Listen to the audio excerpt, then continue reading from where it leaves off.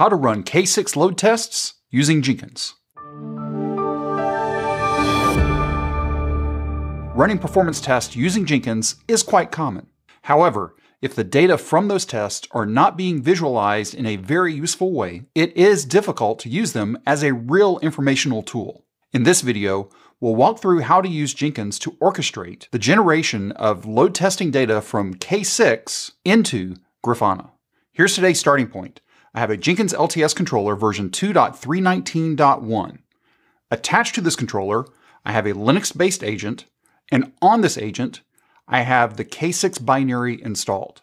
There's also a sample repository for this video. The link to that repository is down in the description. Before we go take a look at that sample repository, let's walk through how the installation of the K6 binary was done.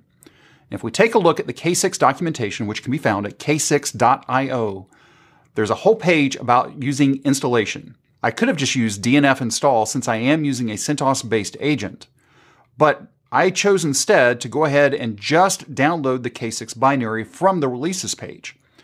And on the releases page, the most recent version is 0.35.0. When I installed that binary, I just put it on the system path. Now let's take a look at our sample repository. What I have is a script.js, which is the normal file name for most K6 tests. Now you can name it anything you want, but I'm just following the standard. As we go through the documentation in K6, it will look very similar to what they are doing in their documentation. Now, I've also created 3 Jenkins files in this repository. Well, let's take a quick look at script.js. If we take a look at this example, just doing an HTTP GET against test.k6.io and then sleeping for 1 second, is the exact same example that is provided through the K6 documentation. So I'm just taking that. And then what we're going to do within our Jenkins file first is we're just going to run that test. But what does that Jenkins file look like? Let's look at Jenkins file 1. And what we're going to see first is that we're first going to verify the version of the K6 binary before we actually even run the test, just to make sure that it's on path. And then we're going to do K6 run script.js. So let's go ahead and go back over to our controller and set up the job for K6. Using Jenkins file 1. So I'm going to copy my URL, go to HTTPS, copy that. Let's go back to our controller, we'll click on New Item. We'll call this K6 Pipeline, click OK. Then we will say pipeline script from SCM. The SCM is Git. There's our URL. We'll change our branch to main. And then Jenkins file -1 is going to be the first job that we run. So let's click on Save, and then click on Build Now. And what we'll see here is we're running on Agent 1, which is where the K6 binary is installed. We do our clone.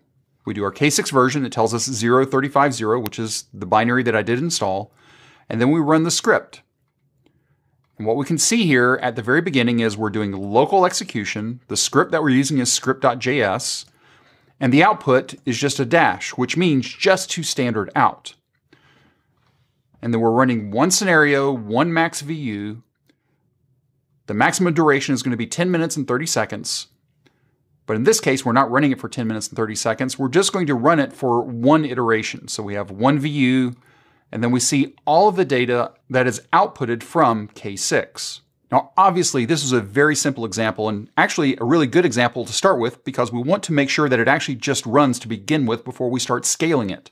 But what if I want to go ahead and run longer and with more users? Well, let's take a look at our Jenkins file -2.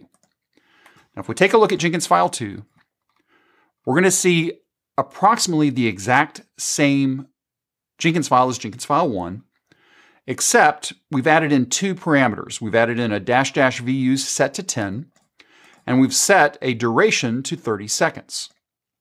Now, we've chosen to pass these parameters into the K6 binary. Now, you could also change how you define that and place these configurations within your script file. But just because I want to be able to change these potentially even as parameters in the future, I want to leave the values here in line with the K6 binary. So let's go back over to our controller and let's modify our job to run the Jenkins file -2.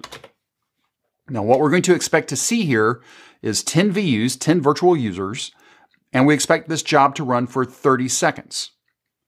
So I'm going to click on Build Now, we'll fast forward through it, and then we'll take a look at the output.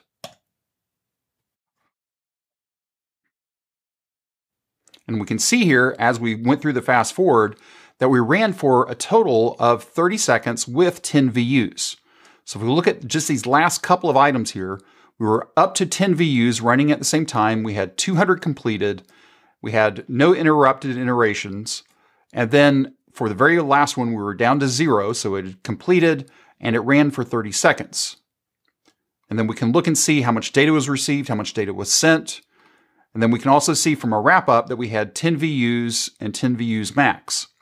One more thing at the very top, we still see the standard execution was local, the script was script.js, and the output was just only to standard out. Up to this point, we're only seeing the output of K6 in our console log. But what if we wanted to send that data somewhere else?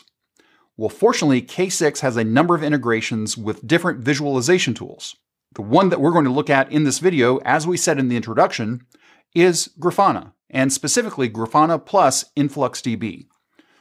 And if we take a look at the documentation that's provided from K6, there is a whole page about using Influx and Grafana.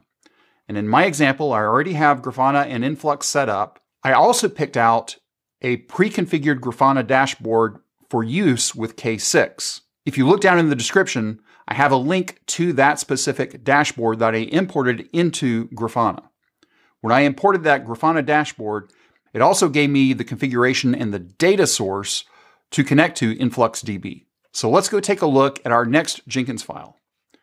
And for our Jenkins file 3, what we have is, again, a similar line. We're going to keep our 10 VUs and our duration at 30 seconds, but we're adding in an out parameter.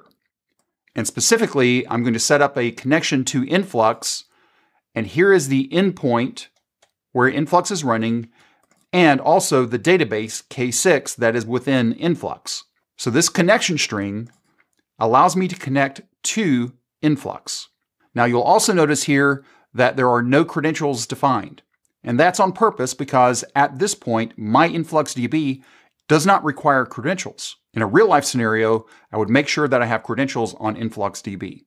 And I could specify those credentials by using environment variables that InfluxDB provides for me. So I could specify a K6_InfluxDB_ username, and I could map that back to a credential from within Jenkins. So let's go ahead and go back over to our controller, and let's modify our job one last time and call our Jenkins file 3. But this time, instead of watching our console log, we're going to be watching our Grafana dashboard, which we have right here. At this point, there's been nothing running for a while. In fact, let's go ahead and move it down to the last 5 minutes. We have not had any data coming into InfluxDB from K6. So let's go ahead and click on Build Now and go back over to Grafana and watch what happens. If we take a look at this now, what we can see is that we are charting out 10 virtual users, which was true. Remember, we passed in 10 VUs. We can see that we're doing 10 requests per second. And if you think about our test, we're making a GET call against the URL and then we're sleeping for a second. Therefore, since we are sleeping for a second and we have 10 virtual users, I would expect roughly to have 10 requests per second. And then we can also see our HTTP request durations. We had one spike over 256 milliseconds. We can see over time the number of request durations, requests blocked, and other options. Now, this is just one of a handful of different K6 dashboards that already exist. You can go and create your own dashboard as well, but just for this example, I used one of the dashboards available to us through Grafana. And before we leave this, let's go back over and take a look one last time at our console output. Now, if we were to take a look at job run 3, what we're going to see here at the very top, unlike what we saw before, is we have execution local, that's still the same. Script is script.js, that's the same, but our output this time was to InfluxDB. Now we still get the output coming out to standard out, and I'm okay with that because that's there, but what I really wanted to see here is that my output was being sent to InfluxDB.